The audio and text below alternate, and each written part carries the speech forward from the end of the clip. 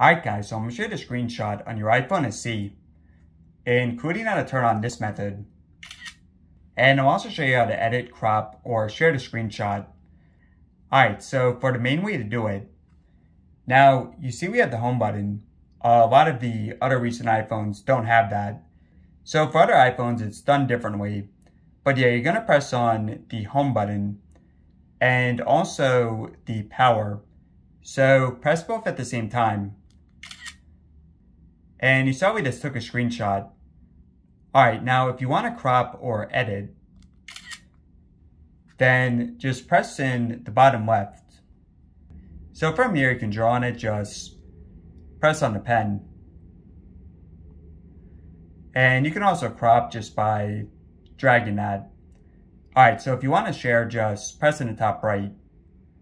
And from here you can press on messages or email or whatever. And to save it, just press on done in the top left. And just select save the photos.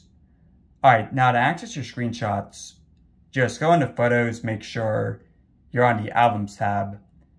And you guys see right here under my albums. Alright, now a couple more things here. Now if you want to turn the sound off, just flip the switch right here to the left.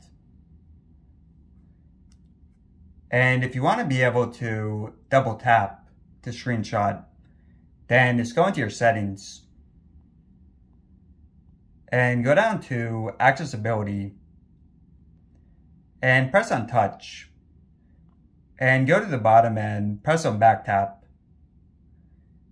So press on double tap and just select screenshot. And hey guys, all there is to it. So hopefully this helped out.